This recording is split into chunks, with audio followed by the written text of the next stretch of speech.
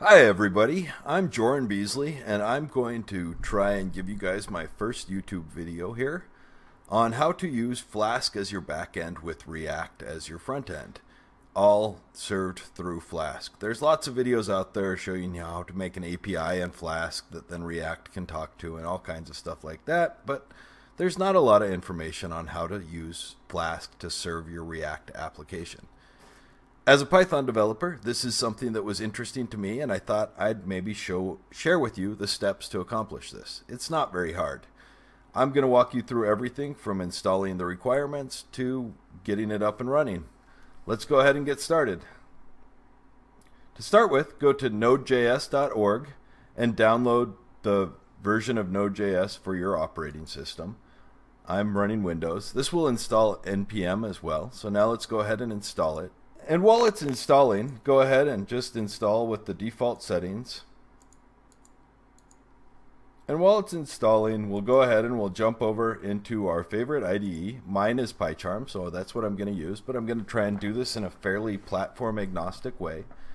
And we'll go ahead and create a Flask backend folder. And it's really pretty quick to install Node. It might be done already. Nope, not quite. And now that we have our Flask backend, let's go ahead and create the static folder, and we'll also create the templates folder. Now these are just your standard Flask setup folders, and now we'll go ahead and create a main.py to run our Flask app. And I can see down here that it finished installing. We'll just click finish. Now that we have Node installed, go ahead and open up a terminal. I'm just going to use the PyCharm terminal and say npm install -g for globally, and we want to just install yarn. We're going to use yarn to actually deal with all of our packages here. It works a little bit better in my opinion. Now I'm going to go ahead and use yarn to globally add, so I'm going to say yarn global add, and I want to install create React app, and I also want React scripts. And it'll take it a second to install. While that's doing that, we'll go ahead and run our main and say import Flask.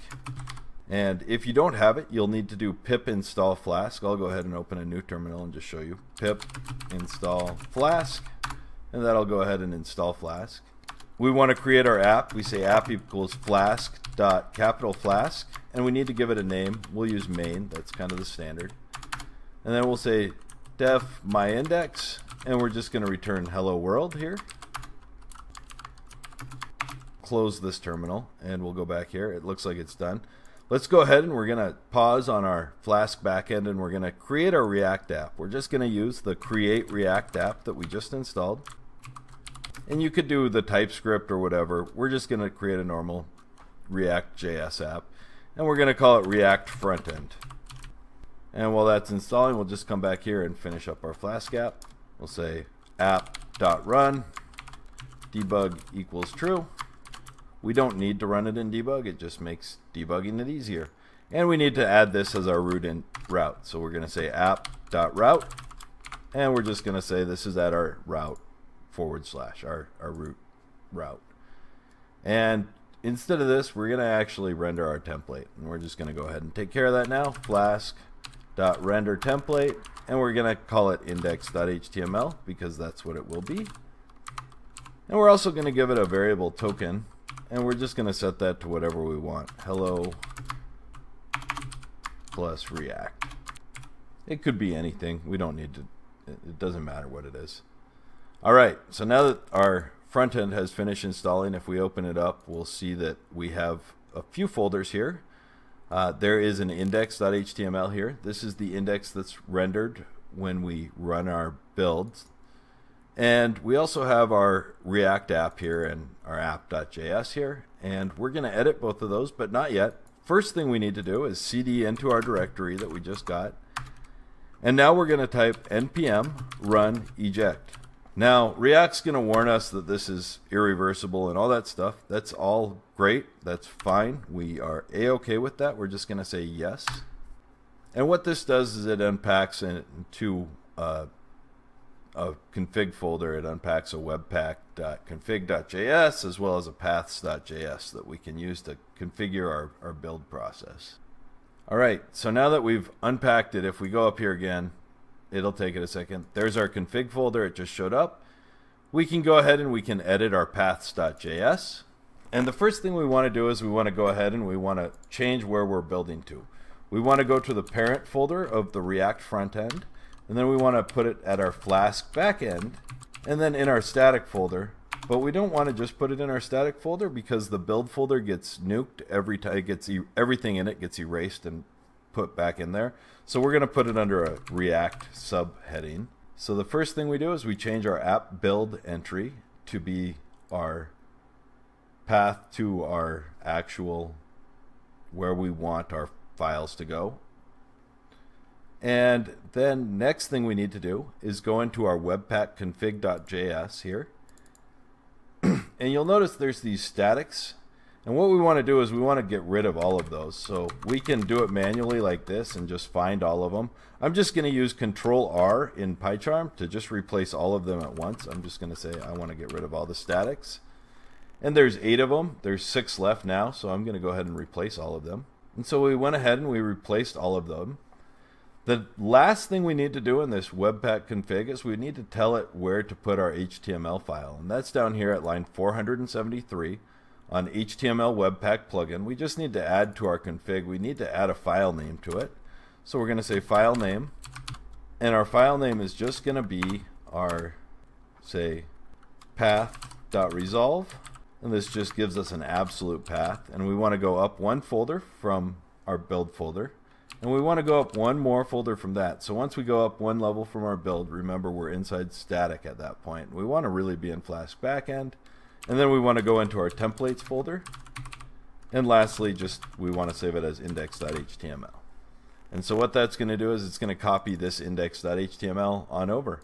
Now let's go ahead and make this interact with Flask by adding a little script tag here.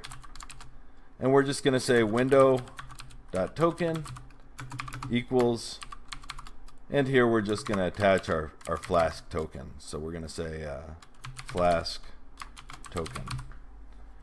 I think that's what we called it, right? Let's go take a look. Oh, we just called it token. So let's just call it token here.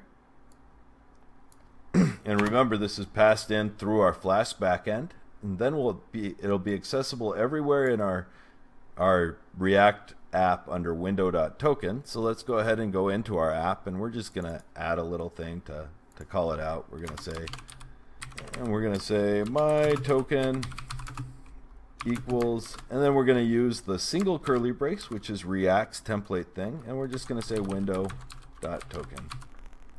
Again, that's what we set up here in the React thing, and that's also what we're passing in from our Flask backend. So now we've gone ahead and we've set almost everything up. The last thing we need to do is go into our package.json, and we need to go ahead and we need to add a homepage variable. And this will let us tell React where to put the links to our JavaScript and CSS and stuff. And we want to go to our root, static, and then our build, which was React. I think that was it. Let's double check. Static, React, yep, that is definitely where we want to go. And so that'll let us know to point to that URL when we build our index. And so now we can just say npm run build, and it'll take it a second, and we'll see all this stuff get populated up in here. You might have an error if this is the first time you're installing, saying you're missing this plugin. It's Babel plugin transform React JSX, and that allows it to transform the React language into regular HTML or whatever. I'm not sure exactly, but it's really easy. We just say yarn add, and we paste in that name that it told us it was missing. Babel plugin transform React JSX. And you'll notice it did go ahead and it created the React folder up here, and it started to put things in before it ran into that missing dependency. I think that's the only dependency that you'll be missing, but we'll find out here when we run build again. Hopefully it builds.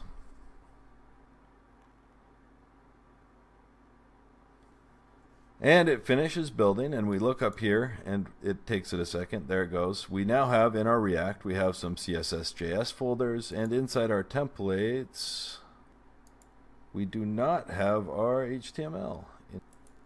Alright, so if we actually delete this path.resolve, we apparently don't need a absolute path and just leave it as a relative path, I think we're okay now. Let's go ahead and rebuild it.